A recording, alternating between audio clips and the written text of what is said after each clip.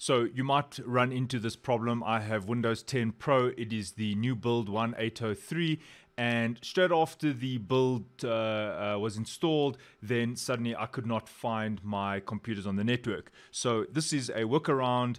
I do believe there are many ways to solve this problem. So I'm just going to show you the way that I used, and I hope this helps you. Right. Firstly, I just want to acknowledge that I went to answers.microsoft.com, poorly, and here we see the solution. So the first thing you want to do is actually just check that your sharing settings are correct.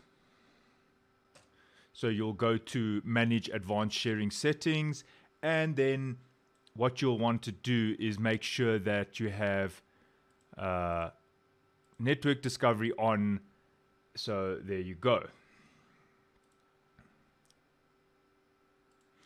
Right, the next thing you need to do is make sure you are on the correct network profile. If you click here and you say public, it's going to immediately hide your computer from all the other computers on the network. So make sure it says private. Private will allow other people on the network to view you or view your files according to the share settings which you've had. So there we go. So all of this was actually correct, but I still could not see any computers on the network, and obviously I did the same thing on the computer. I have a NAS, and here is the NAS. So I'm logging in. I'm now on remote desktop through to my NAS, and I could not find all my computers that would have been all my hard drives, shared drives that should be coming up. So in the past, I would see all these drives, all the shares, and they're not there. So this is how you solve it, even if you did the correct sharing settings and so forth. Even if you did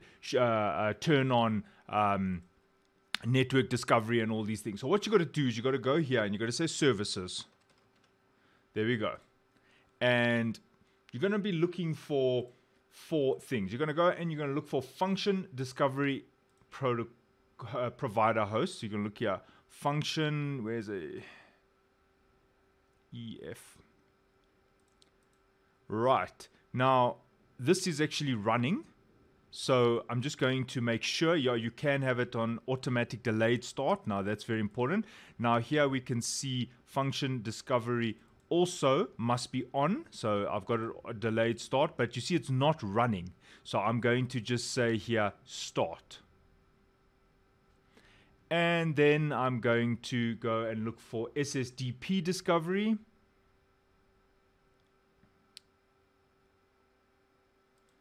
Running, there we go. Make sure that it is on delayed start. It's running. And then what goes with that is UPnP, which is more for your plug and play devices so that they can also see your drive. So I just start that one, and I'm going to show you what happens once you've done that. So now I'm going to minimize that, and I'm going to bring you the